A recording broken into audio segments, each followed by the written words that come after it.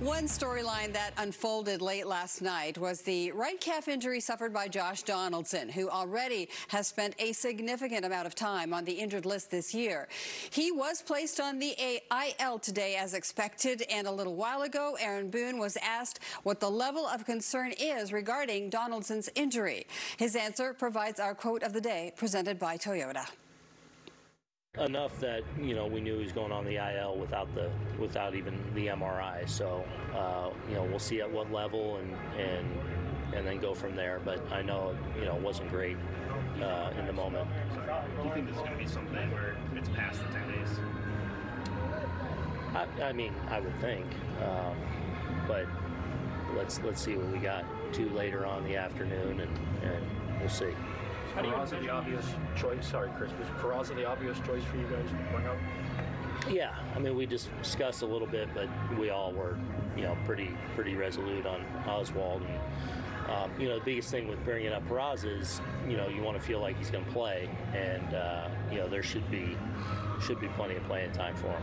How do you envision using him? Well, I mean, kind of like Donaldson, the piece, he obviously can play a couple more positions, but I mean, you can picture an avenue where he's playing most of the time.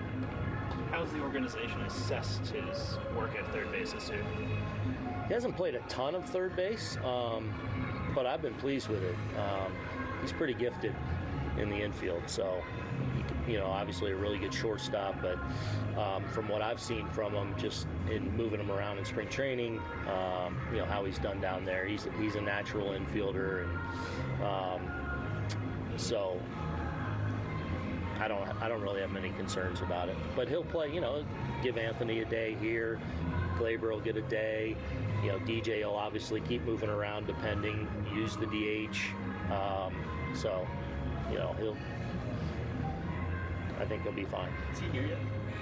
He's not. I don't think he's here quite yet. I think he's landed. Okay, so you expect him to be an option in the game? Yeah, I do expect him to be an option in the game. Seffi's pitching tomorrow and not Tuesday? Yes. I misspoke. Yeah. Sorry.